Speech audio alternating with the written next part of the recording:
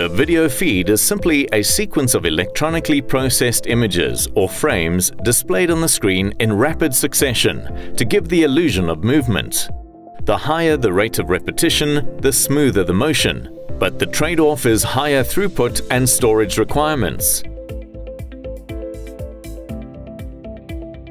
To change the video feed settings of a camera, open the camera settings screen for the selected camera and select the Video Feeds tab.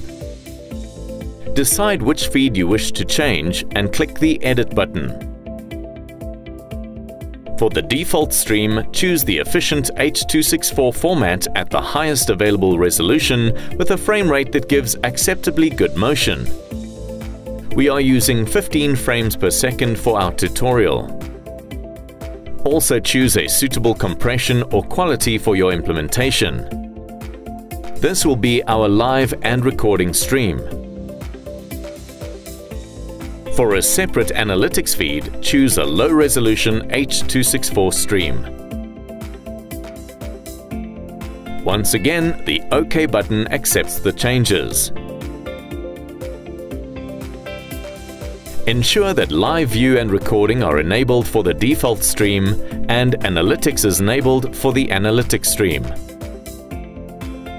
Clicking the little blue spanner will enable the settings if necessary.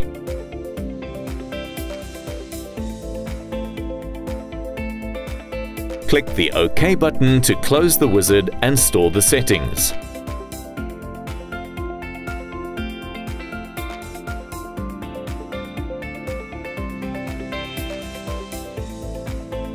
The feeds can be viewed by dragging the camera onto the camera viewing screen and switching between the streams. They are now ready to be used for analytics and recording purposes. We have set up basic video feeds. Thank you for watching.